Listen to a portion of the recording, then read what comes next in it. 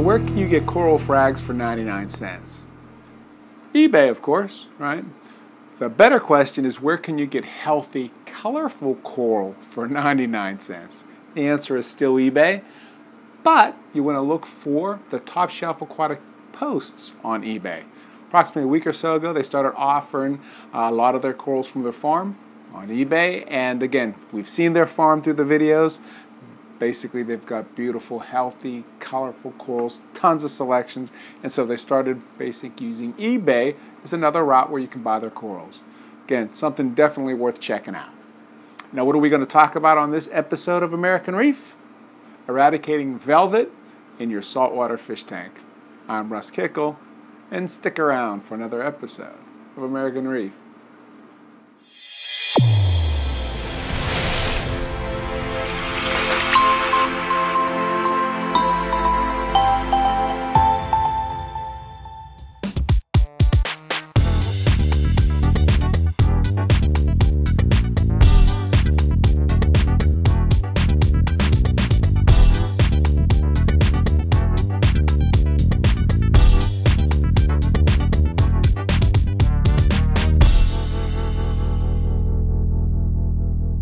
So this is another update video with Roger. Those of you who don't know, Roger is basically Tunze USA, right? And long story made short, Roger got a new fish tank when he got a new house, right? And in that process, right, there were some things that he was trying to solve with his original fish tank. This conversation talks about not only how he solved them, but also some of the issues that he had. One of them was velvet, right, on the fish in the tank. And there are just a ton of little nuggets of information that are very useful in here. One of them, for example, when he was basically quarantining the fish, right, and medicating them, he used a cooler basically to provide that kind of quarantine location. Well, think about it. A cooler is insulated, right? You can keep it dark by closing the lid. You got a little plug on the bottom if you want to do your water changes. I mean, there's just all kind of really cool benefits of using a regular, kind of outdoor cooler for a quarantine system. And again, that was just one of many little tricks that he's sharing in this video. So that's going to be the topic of this video. Since we're talking about kind of nuisance things in this hobby, you'll find out there's two videos, again, from typical Premium Aquatics and Bulk Reef Supply, right? They kind of talk about these nuisance, we'll say, what would they be? I don't want to say activities, but occurrences that occur in reef tanks. One of them from Bulk Reef Supply is basically controlling nitrates and phosphates, right? Everybody has talked about them before, but they started up a new video series talking about kind of some repercussions of these ultra low nutrient tanks, right? Things that weren't necessarily proven to be accurate with, we'll say, the previous thought processes of the people in the hobby, right? Especially some of the advanced, aquarists in the hobby. The second video, basically, we're talking flatworms. Again, this is Premium Aquatics, and what they did in their tank series is they actually talk about flatworms, and they actually show basically some nudibranchs and what they do to those flatworms. So again, two kind of pesky situations that we all deal with as hobbyists, and two great videos that kind of can set you on the right path. So to that point, if you're looking for something great to watch, check them out on YouTube. Again, that's the Premium Aquatics channels as well as the Bulk Reef channel. And now, to that point, let's spin up this video with Roger, and let's hear how he's talking about curing velvet as well as tank moves and all that fun stuff.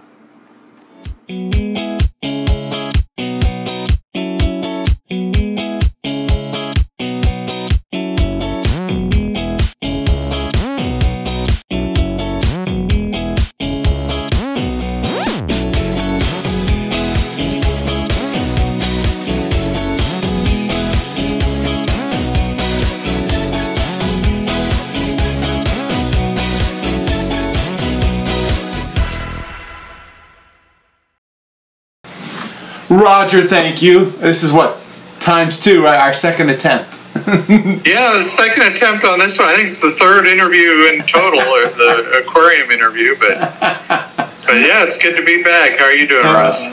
Always good when we're talking. You know that. Oh, thanks. So hold on now. A lot has transpired, right? Like just in your life, like that again from a viewer perspective since last time we talked, right? Sure. Whether that's you got a new home and moved a tank, right? You had ups and downs with all that. Then you had COVID, for your day job kind of stuff. So let's hit that first. From a COVID perspective, right? How has that affected, again, just Tunze as it relates to the U.S. and just global kind of operations? I mean, where we are, pets were considered essential pet businesses. We stayed open. Mm-hmm. We did, take some precautions and essentially we rotated through the office. So only one of us was here at a time. I'd go in early. We'd start typing up the orders and getting them ready. Next guy would come in and pull them and pack them. And then the last guy would wait for shipping. That way everybody got some hours and some work. And then in between, work from home. But we went through the worst of it when they were doing the lockdowns here in Texas. And everybody came through okay. And, ever since we've been open. And, the biggest issue for us has been just the whole supply chain disruption, getting things in. The same as throughout most of the industry, shipping's very expensive now because there's just fewer international flights. There's fewer international ships, and there's everything just costs more to move, and so that's another hurdle. But it did give me a little more time at home to work on the aquarium, and I've added a lot of fish. I mean, we moved last year. I mean, not the business, but my house. I moved to a new house, and I upgraded to a new 265-gallon aquarium. And I got a big, nice sump from. I got one of those pro sumps from AmericanReef Creations. That's the white PVC, and set it all up with I think the best Tunze equipment, the 9430 skimmer and one of the large MAR reactors. It's a prototype one. And I have the 3172 calcium reactor. And I've been very happy with everything. But, anytime you move, things don't always go right. I had a velvet outbreak, lost all my fish, restocking. COVID hit while I was restocking, so I've been working with Elliot Lim at Marine Collectors to restock my tank because I decided, BRS always talks about them. And I was like, that's what I want to do. I want to get my fish all pre-quarantined. I don't want to take any more chances. I mean, obviously somewhere in the past I did something wrong and, it showed up in the move. And so... And that was a first for me. I didn't even realize that you could maintain velvet like you can egg, that it's possible to have it latent in your system. And, these fish are fat and healthy and things are stable and they're fine. And then all of a sudden you move and things go downhill. And it happened so slowly, I couldn't believe it was velvet. It wasn't 2 days later they're dead. It's like, they look kind of dull. They're not eating right, and this went on for over a week. And it's like, what's wrong with them? I'm looking through, it's got to be something fairly obscure, Brooklynella, something I'm not thinking of. And turned out to be velvet, but I didn't realize it till too late. So Elliot tells me, I'm thinking, let's start with all the really docile fish I want. And then let's work our way up to adding the tangs last. And he's like, I would do the opposite of that. And I'm like, well, explain this to me. He's like, well, if think of it that the tang's going to be the most sensitive fish you add. Do you want to find out that you didn't beat the velvet on the first fish? Or do you want to wait till your tank's fully stocked and lose everything again, potentially? So they're like, okay, that makes sense. So first fish in, I decided this time I would go with an Achilles tang. And that worked fine, but now I've got this Achilles tang and the clock's kind of ticking. It's like, we got to get the other stuff in here before he takes the whole tank as his territory, and there's no way I can add anything else. And, then by then we're in full lockdowns. Fish are scarce if at all available. Nobody's shipping. So then I just started, it's like, okay, I got to find people that got fish. So then I'm adding things with a lot less caution than I should have added. I had another velvet outbreak. And this time, by now, I had the Achilles, I had a couple of Potter's Angels, and I had a couple of Semmelvartus butterflies. So this time, though, I knew what I was dealing with. I caught it right away. I set up a cooler. I was like, I got this big cooler. I was like, this will be a good quarantine tank because I can close the lid. It's dark and it's insulated. I'll put a heater in there. I had this little Eheim internal filter I dropped in there, and it worked. I just used Odonex and treated basically copper treatment, and then I had to keep them in there, though, for 6 weeks to essentially fallow the tank. And I made it through that. So, I did some stupid things in the interim. I had these, I wanted to get the fish back into the tank. I'm like, every day they're in this cooler, it's a risk. It's not a full life support system. I really like to try to accelerate this. And I'm talking to people like Elliot and other experts, and they're like, yeah, wait, don't do anything stupid. But, that temptation was too great. And I was like, I bet, I'm reading all these articles about hydrogen peroxide and how it can change. It's like, I bet you I could just dump a bunch of hydrogen peroxide in my tank and it'll kill the velvet, and then I can add the fish back. And, my logic was, I was reading how, if you're at 50 ppm for this long, velvet can't live. I'm reading all these studies and all these tests. And I was like, if I add, full pint of hydrogen peroxide and I'll hit this number, there's going to be so many organics in the tank that it's going to break down really fast, and I'll only be there for a little while. The corals will be okay. And it did not go as planned. But amazingly, the everything pulled through. I actually, it's funny, at the time, I woke up that next morning, I was like, holy crap, I wiped out all my corals. Everything, it looked like a curio shop. Everything was snow white. I was like, what? I mean, this is just the dumbest thing I've ever done. And, I have that Ritterite anemone that I've had for a few years. And I mean, you don't see that color variety. I got it from Unlimited Color Corals, and it was one of those Indonesian ones that, they just don't come in anymore. And so the anemone had mesentery filaments stuck out everywhere. I was like, oh, God, what? But amazingly, within a few days, everything pulled through. Even those bleach white corals, they started to color up again. I think I had 4 or 5 acros that I wrote off as goners, and now here we are. I think that it passed like 6-7 months ago, and just little tiny polyps left on the rocks have grown back into new colonies. So I think all said and done, I lost like 2 corals to that. So yeah, you can't argue with those kind of results when you think you got nothing, right? Yeah. Yeah, no, well, it just shows you, in the past, I probably would have been, I'm just going to throw everything away and start over. And I was like, right. Nah, let's see what happens. Let's wait this out. And I mean, I talked to you about how I'm battling this bryopsis problem now. Right. And that was one of the consequences of that, was that, I nuked so many things and liberated all these nutrients into the system, and then they bound to rock, they bound to sand, and I'm having these little clumps of bryopsis algae. But I've been hesitant to do anything more aggressive than just mechanically remove it and try some bacterial additives. I'm using the Tunze Caribacter, and just wait it out.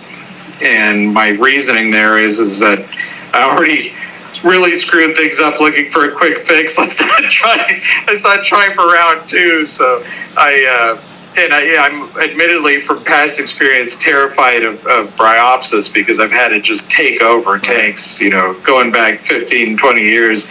It used to be one of those things that would just get you out of the hobby. I mean, it would just take over an aquarium.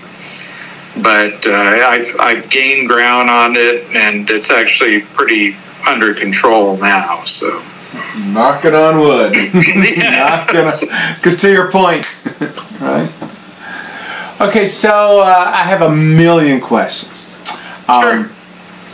So first of all, when you got the new tank, first of all, yeah, because we're going to go back and go through it. Did you end up keeping all of the live rock, the sand, and everything that you had, or did you replace it? What did you do? I dumped the sand. I started with all new sand. I didn't see any point in keeping old sand. I kept, you know, all the corals I moved. I think there were a couple that I was like, you know, I remember I had a couple of caps that, you know, Monopora capricornus that I just wasn't that impressed with. You know, there's some of those corals that you look at on a website and they look great, and then it's like, it only looks that good under like straight blue light. Right. Otherwise, it's like, nah, it's, you know, it's 3 shades of cream and brown. It's not really that neat. So there were a few like that that's like, I'm trading that in. You know, they just leave that space for something nicer. But I moved all, and then I moved some of the rock. But I actually redid you know, in the past I've used, well, I wanted to, you know, I've watched different people, the BRS tanks, and some of the, Joe Caparetta does a lot of it with unique corals. They use that Marco rock. And I really liked how you had these nice flat shelves. It was almost like working with bricks. And they have that E-Marco mortar, and it really was just like working with bricks. And I was like, this is how I can build a scape that I really like. And, you know, without most rocks, they're too irregular. You know, you build something, it leans, it falls over. Right. It's like, if I mortar it all together, have these nice flat sections, I can build something stable that'll stay and get a scape I really like. So I started with pretty much all new rock. I kept a few pieces that had corals growing on them and to kind of seed things. All new sand. I moved over about 1/3 of the water. And, you know, but having the corals and everything, I think there was quite a bit there to seed it. And also taking the water. So now, did you have the tank set up in your new house where you just kind of ported things over, or how'd you do that? Yeah, I had everything set up in the new house ready to go, and just had to move everything over. Beautiful. And no surprises? No, I mean, you know, when the tank showed up, you know, I mean, I had an unpleasant issue. You know, that's one of those things, hindsight being 20/20. This thing shows up in a big crate. It was all 3/4 inch glass. The crated weight was like 850 pounds. So then, you know, uncrated, you're still at like 700 pounds. We roll this thing in. It's me and 3 guys. We can't lift it. We're just like, you know, we got the suction cups, we got everything, but we can kind of like get it up, but you just can't. All the way up onto the stand's a whole other. Right. So we were just like, yeah, we're gonna have to retry get a couple more people over here. But rolling it in, I chipped the top edge of the glass, and it was the dollies started rolling. They kind of got some momentum coming down the sidewalk, and the door closed a little bit, and the door knob hit it. And it's like, you know, if only I would have just removed the dang door. It's like, why did 3 pins, pop them off? I mean, this would have been easy. Why didn't I? Hindsight, though, right? Yeah. So you're going, no. Yeah, I mean, you know, but it's like it chipped out like it was almost like a knife blade. You know, just took out this little chip. Okay. Like, you know, it's on the very top. I basically I just kind of regrouped. I was like, I'll get some nice colored acrylic and make a decorative trim strip around it. Fill it in with some polyurethane resin where the chip is, and that worked just fine. I mean, so I was going to just kind of, you know, adapt and overcome, as they say. So then, to that point, once you kind of got your tank there, right?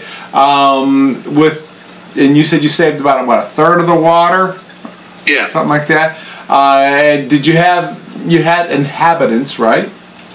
Yeah, and so essentially what I was doing was I would take over like 50 gallons of water at a time, and as I was doing water changes. So, you know, the old tank got quite a few water changes while I set up the new tank. Sure.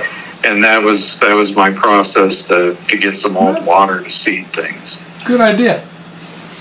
So then, okay, from the time you got your tank, we'll say, in place, from the time you actually, again, have fish swimming in there, how many days, weeks? I think I waited 2 weeks. Okay. Yeah, I started filling it up and moving things over. I kind of figured, well, the bacteria, give it a couple weeks to kind of multiply and spread.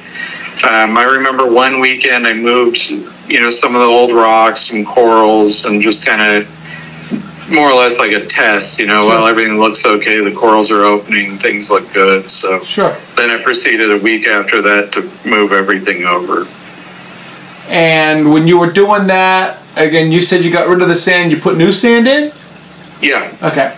Yeah, I still have that turtle grass, so, you know, I needed a section of the deep sand bed. Yep.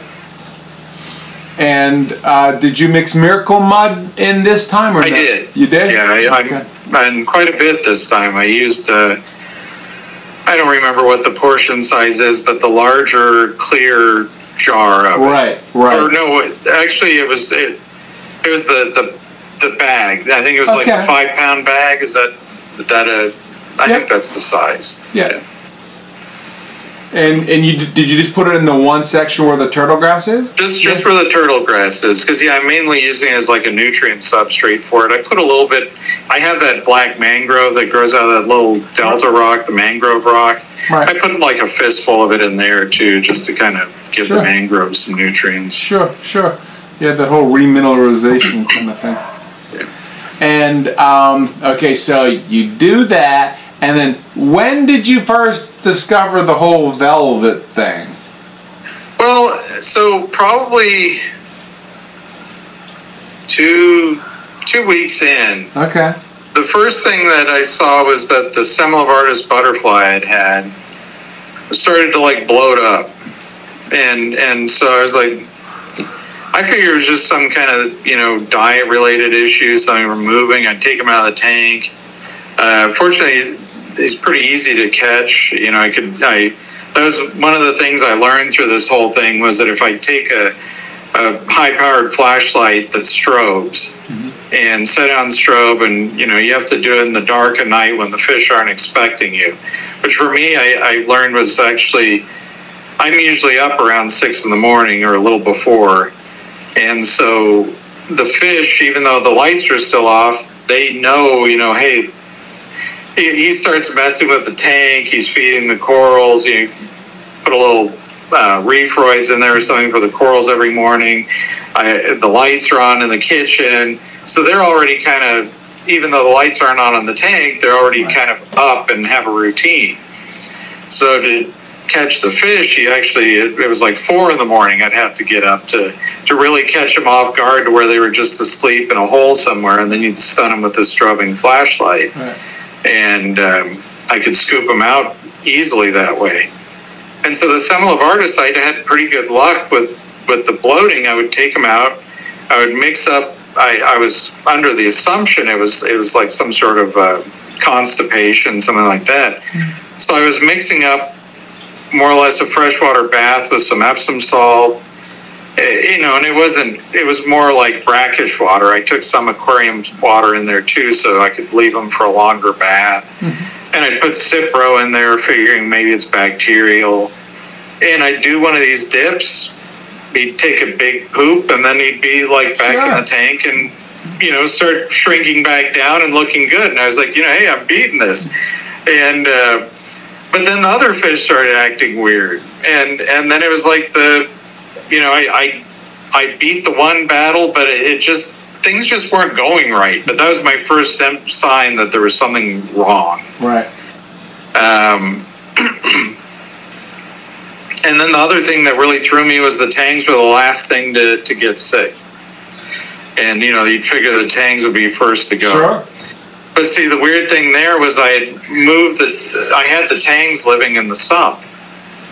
And I think the lack of light, and, you know, I always run a UV, so I think that I kind of kept it in check.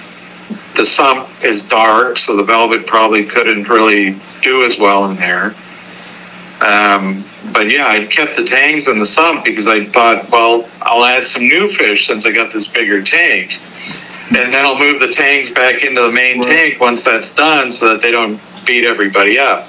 At the time, I had a powder blue, and he was super aggressive. And I have found, fortunately, the Achilles, when they're, you know, a little bit bigger, Achilles is, I think, a more peaceful fish than a powder blue. Really? Yeah. I don't know why, but in my mind, Achilles were always kind of more with an attitude than a powder. I mean, my experience with this one has been that they're about the same the first few days. It's the persistence. The powder blue is like, I'm not giving up until you're dead. Right. You know, the attacks never let up. It's relentless. It's a constant bully. And the Achilles is more like, you know, 3 days pass, he's like, whatever. Right. You know, there's enough food for all of us. Just stay out of my corner. Right. You know, and it's funny you mention that, because now that you say that, I had an issue with my one tank where, you know, one of the yellow ones, for whatever reason, had an issue. And yeah, the powder blue would just constantly, day after day after day, right? And to your point, one time it was early in the morning, I actually had my algae scraper. He was underneath a rock, right? I was able to go under with an algae scraper, literally lift him up like a pancake, all right? Because he was just that beat up and dead, so to speak. And I threw him into the sump, and 4 days later, without getting beat up constantly, he was like, hey, life is good again, right? And it was funny, though, because, you know, again, I got him all healthy, life is great, you know, and I gave him, I'll say, well, I don't know, probably 2 weeks, just to, you know, life is good, he's good. So then I took a piece of egg crate, put it in a corner of the tank, and said, well, I'll still reacclimate you that way, you know, the other fish kind of get used to him. Anyway, nobody paid him any attention. Life was beautiful. I popped the egg crate, and within 5 seconds, that powder blue comes over and goes, you again? Yeah. Yeah, I mean, I remember the one I had. I mean, I tried everything, you know, to add fish. I even tried the mirror on the tank. Yes. And I swore the fish was going to have like an aneurysm. I mean, he had turned like this, you know, colors I had never seen him turn before, like dark blue and white stripes. Right. And just the most aggressive, and he's just flaring up at this mirror. It's like, you're going to kill yourself. I mean, it's... Right, to your point. Oh, such the attitude. Wow. Well, so okay, so from your side of it then, going back into, again, you know, you looked at it and everything kind of, from that whole velvet side, things weren't acting right. Yeah. And then, when did you finally say, okay, that's it, it's time? I mean, how many weeks did you kind of play with that a little bit? Oh, I mean, on the second outbreak, or Yeah. I mean, the second one. Once I saw it on the fish that I re-added after going fallow and everything, I pretty much within 2-3. Well, that's actually I did try to, you know, I basically was like, how am I going to get these fish out of here? You know, and I toyed around with, you know, hydrogen peroxide dosing. I got a bigger UV. I mean, I think for all told, I probably played around for about a week before I was like, look, I can't face my wife and say, look, all these fish I just spent money on again. Yeah, we're going to have to spend that money again because they all died. You know, she'd be like, yeah, I think you're done. But, you know, find some other hobby, golf, something else. Right. Find a cheaper hobby. You know, motorboat racing. Right. Well, and you know, it's kind of a personal pride thing too. I mean, for the most part, I mean, a lot of the fish I lost, I'd had for a few years. Right. You know, you kind of, it's like you do get somewhat of a, it's not like a dog, but you do get some level of emotional attachment. It's like, you know, wow, I grew that thing up. The last time that thing was injured, I nursed it back, you know, and you kind of have this sense of accomplishment that's like, you know, right. Rug pulled out from under you. Now I just lost everything I worked for, you know? Right. So then, in your case, then you go and you say, okay, you're going to pull it all out, right? Because you're not going to go through that. Did the strobe light thing in the wee hours of the morning work for all of them? Yeah, it worked flawlessly. I mean, the Achilles was the hardest one, but he basically got stunned, and then I could just I essentially couldn't get a net where he was, right? But I was able to kind of with one hand coax him out and then scoop him up with the other hand and get him out of there. So perfect. And then you had a cooler, right, that you used as the quarantine tank, which I think is just like ingenious. While you were quarantined, right, did you end up doing water changes and all that sort of stuff? Yeah, I was trying, you know, like I told you with hydrogen peroxide, I was trying everything to accelerate the, you know, fallow period. Right. And, you know, I'd read different articles that, well, in some cases you can fallow a tank from velvet in 30 days. That mainly relied on no light, which I was like, I got all these corals, that's not an option. I dabbled a little bit. So one of the things I upgraded on my tank was I got one of those, I bought a Profilux, a GHL Profilux. And so I had a little more feedback on what was going on in the system. So I thought, well, you know, usually a high pH will help. I had a bigger UV. I went from a 50 watt to an 80 watt. I was able to set up on the Profilux. I have an ozone generator, so I set it up to run more. And then I tried, like I said, the hydrogen peroxide. I actually briefly dabbled with there's articles about it, and I hesitate to recommend it, but you know, there's this bleach dosing thing. Yes.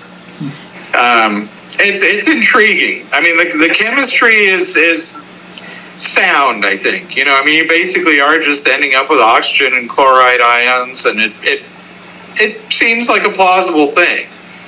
But I did find that when the fish were in there, that it did knock it back. Like I would see noticeably less spots on them, but you couldn't beat it with it. Right. Let's say you could kind of, you know, maybe keep it in check by some time.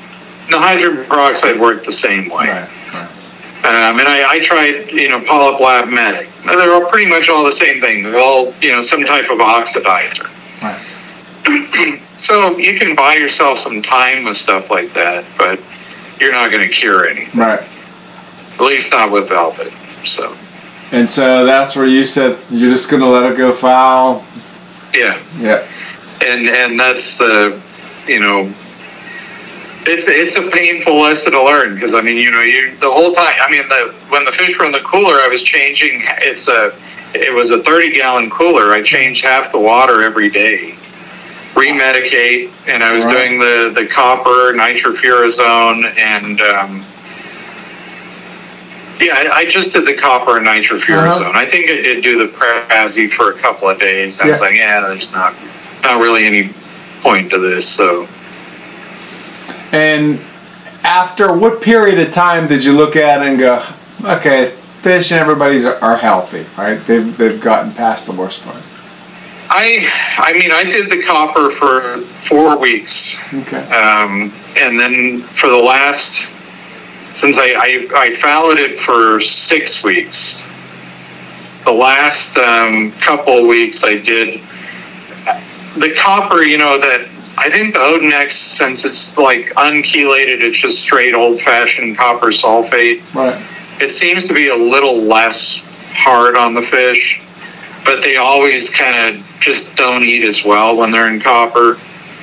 And so I wanted to kind of wean them off of the copper, and then I switched to Rally, which is acroflavin. Mm-hmm. So I was using that, what's the humble fish? He has that dosage instruction for using Rally as a bath. So there's an instruction for a longer term treatment. Mm-hmm. It was, you know, it's a stronger dose, but you're doing it as a separate dip, not in your reef tank. And that seemed, you know, then they started coming around, they were eating better. And that's when I kind of had the confidence as, like, you know, they're doing okay in here without the copper. Right. And, you know, in addition to doing the copper once a week, I had 2 of those coolers. So once a week, I would totally shift them over to a new cooler with new water, mm-hmm. new medication, sanitize the equipment, move it over. So there was a little bit of a tank transfer method in there too, sure, I guess. Sure. Now, when you say sanitize the equipment, how did you sanitize it? Bleach and water. I would just take everything. I mean, I figured with the nitrofurazone and the medication that I wasn't going to be establishing any bacteria. Right. And that's the other thing that made me really nervous. You know, you're trying to feed them in moderation, vacuum up all the waste every day, do these big water changes. But without a functioning biological system, you're kind of, things can go south really quick. Really quick, right. But in your case, it worked out good then, right? Yeah. So, okay, so I can just imagine you have this new tank, you're kind of like sitting there kind of really want to, I don't know how you did it, because I, you know. You know, it's just, you don't, I'd already seen the results of rushing. You know, I got the refresher course at being an idiot. So you don't need to do it. You know, there's only so many times you can screw up where it's like, okay, now you're just stupid. Yeah. Well, and especially too, like with the whole COVID thing, right? Then that, you know, I mean, in the back of your mind when you think, well, I can always replace blah, blah, blah. Well, with COVID, you didn't have that option either, too, right?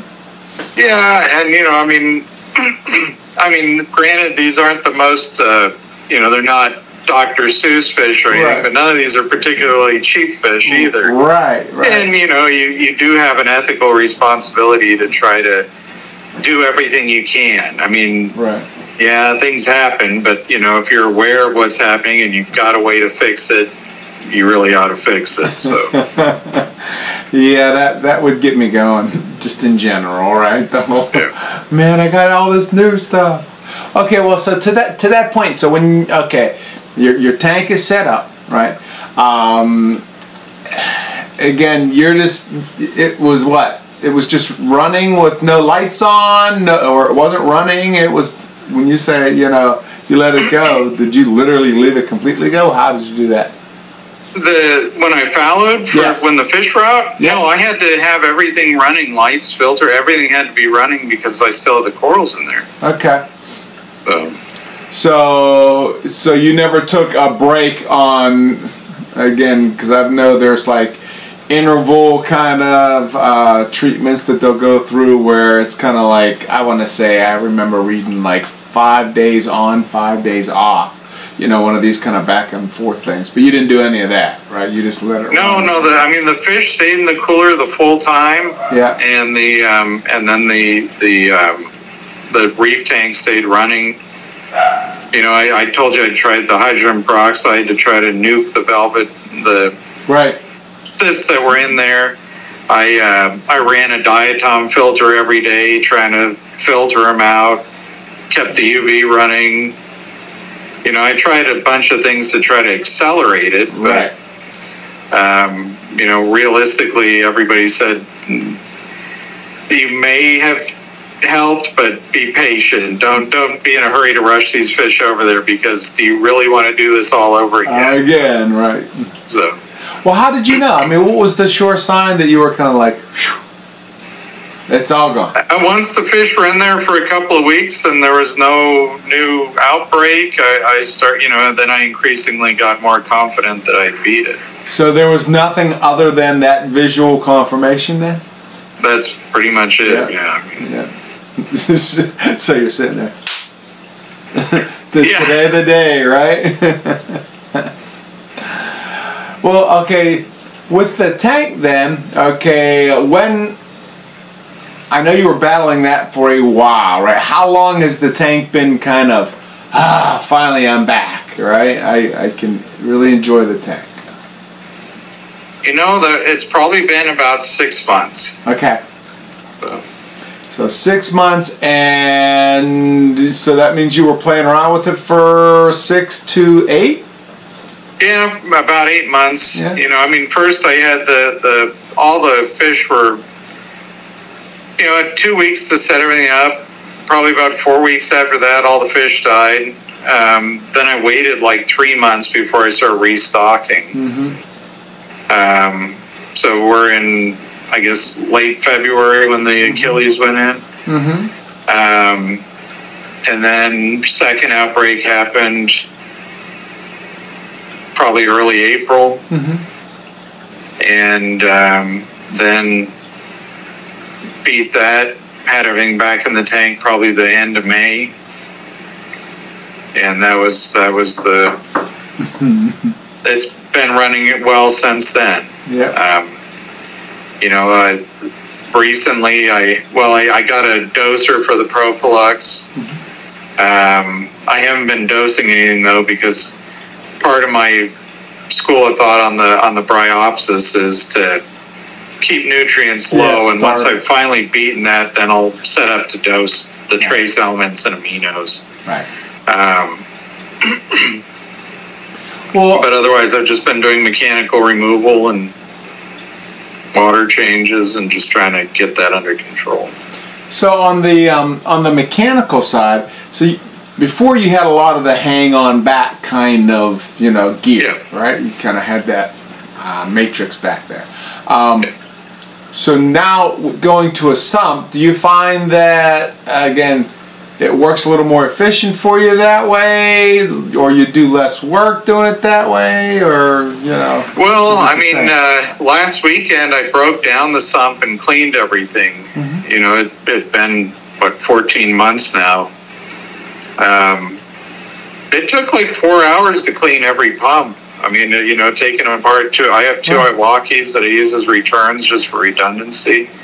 There's a pump for the MAR reactor, a pump for the skimmer, a pump for the media reactor, and a pump for the calcium reactor. You know, I run high magnesium, so that's worked really well to prevent that buildup on stuff. I've been surprised by how well that works. The pumps were relatively clean, all things considered. Mm-hmm. But you always have like those little tube worms and snails that grow all over everything. Those, you know, you get those hard growths all over. Right. And then then you know, on top of that, I had to get the mineral buildup off of there. But I think it's probably more to clean. There you go. But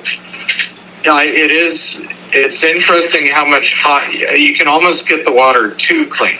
Right. That's the biggest thing I've struggled with is getting the nutrients too low, and that's been a surprise. I think in hindsight, I probably would have gone one skimmer smaller. I probably should have gone with the 9415.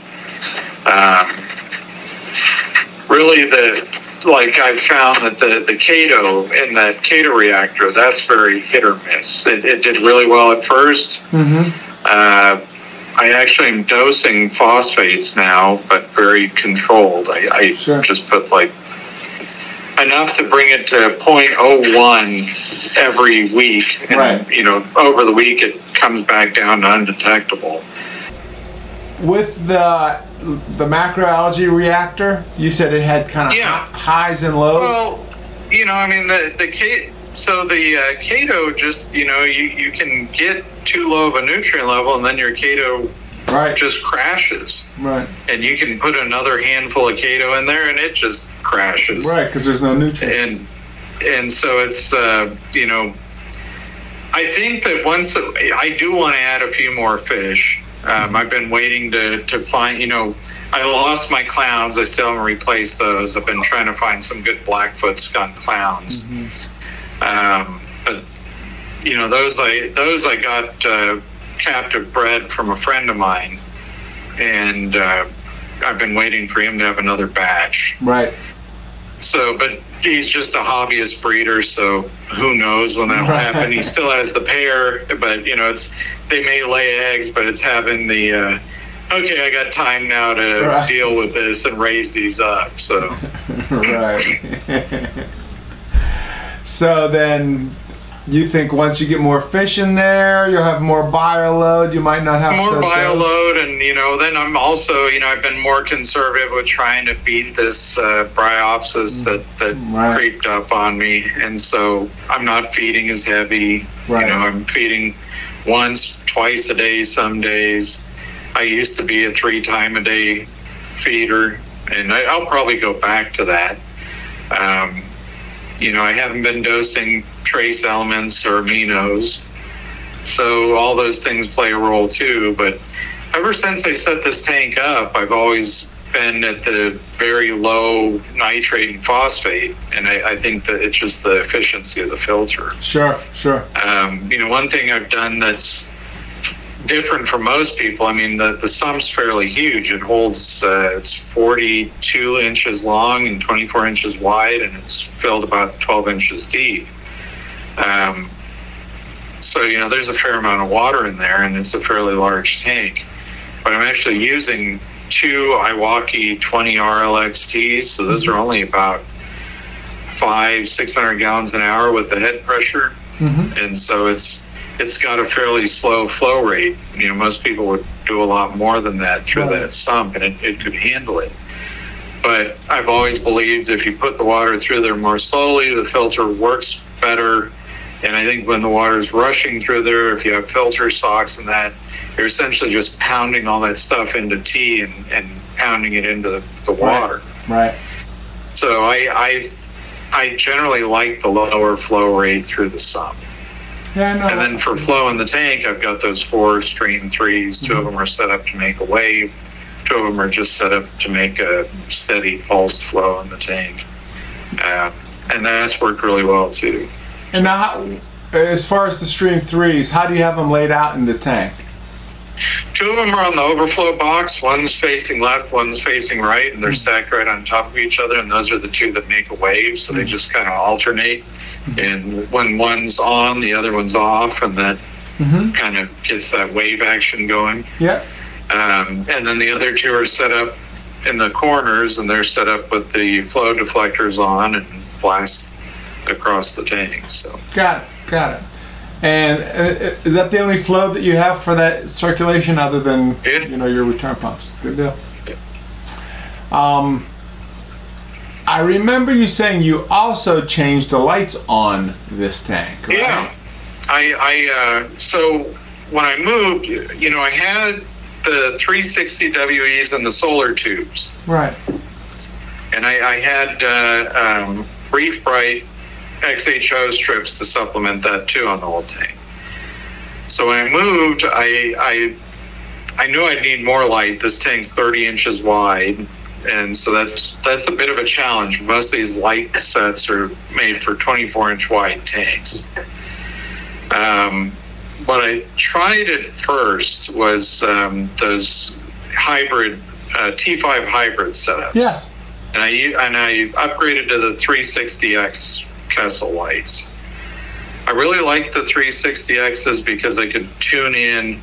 They were like the 360 WEs in most respects, but I could tune in additional red, violet, and green, and it was amazing how you could make like different colors pop by adjusting those colors. Right. That was something I didn't even really know. I mean, if you have a reddish orange fish, you can make it like glow. Right. With just putting a little red light on there. So that was fun to play with. But I didn't like those hybrid fixtures. Mm-hmm. They were so wide, and it was so hard to work on the tank with those things in the way. And so I just never really found myself happy with them. And it also seemed, the other problem I had with them was that the power consumption, that tank has one 15-amp breaker to it. Mm-hmm. So what would happen is the T5s would heat up the water, the chiller would kick on, and randomly once a week I'd come home and the breaker would trip because the load of the chiller running and the T5 lights would pop the breaker. And I had also added those XHO strips. So I had the XHOs. I had quite a bit of light on. Right. And so then I decided, well, I'm just going to simplify. When those AP9Xs came out from Kessel, I thought, these should be perfect for me. I want to turn them perpendicular to the tank and have 4 of them across the tank. Right. But that needs an extension arm that's not out yet. Yeah. So for now, you can see in the video how I have them, but it's worked pretty well. And I really like the color-wise, I get a lot of the same effects I'd get with the 360X. They're simpler. They use a lot less power. I really like how light they are. I mean, they only weigh 2-3 pounds. They're incredibly light. Right. And that arm is really slick because you can pivot them, up, down. I mean, it's almost infinite angles that you can mount them at. Right. And I thought that was pretty slick. So.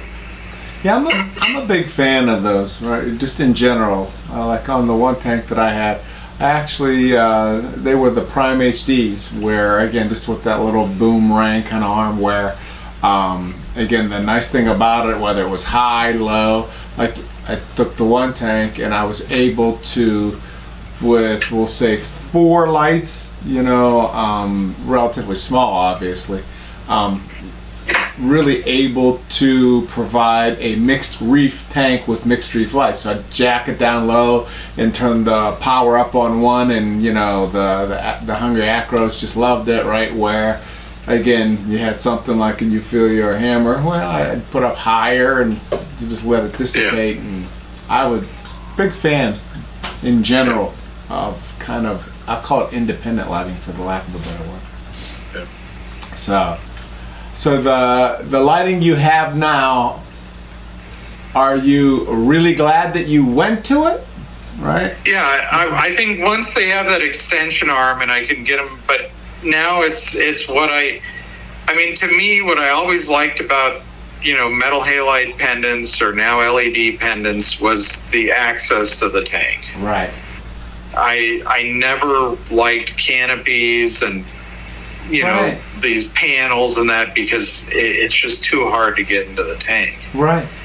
And you walk by your tank, you see something fell over, you want to just reach in there and get it. You don't want to have to move a canopy, or I've got the screen top, and that's a little bit of an annoyance to have to get past, but it's perfect. You as long as the lights aren't there, nothing big and heavy, you can get in and get the job done. So right. So in general terms, the last tank that you had, it was set up in the middle of the house basically, or where everybody could see it. Same with this one? Yeah, it's right in the living room. It's between the living room and the kitchen. So yeah. And again, with the kids now that they're growing, any issues as far as hook shot into the tank or whatever? No, I haven't had that. I did, my son, Nerf suction cup gun, shot at the tank a few times, but yeah. So yeah, Nerf's okay. Changed it to BB, got a different story. Yeah, no. Well, fortunately, he gets it, and we've actually I sent you that video of the plant tank that we set up. Right. So that was one of our lockdown things, was we set up this little plant tank together. So.